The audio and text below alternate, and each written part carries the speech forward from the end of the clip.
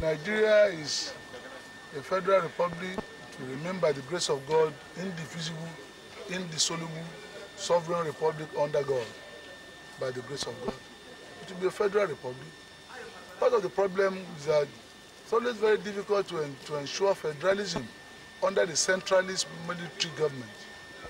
But that will change. You heard it very recently. Orders being given by the military president of the country to the governors of the state. That is not in accordance with our constitution. Maybe the problem arose because we allowed this diarchy. Because what we have now is a diarchy.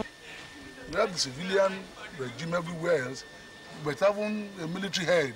The body is civilian, the head is military. It is this funny animal that we have at the moment that is giving difficulties to everybody.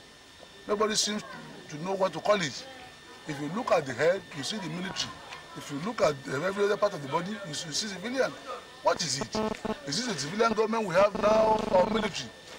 I think it's a quasi-military concussion of governance. And it is this type of thing that has created that. But quite candidly, that is the thing. People don't realize that what we are talking about is the changeover of that head, the movement of the head, so that we have a full civilian government in Nigeria. Every soldier is gone. You sometimes don't remember that. But every soldier has practically left the government, except the president alone. And that is why it is so where the president himself becomes the umpire in a case in which he's directly involved, the only one involved. You can see the problem of objectivity there.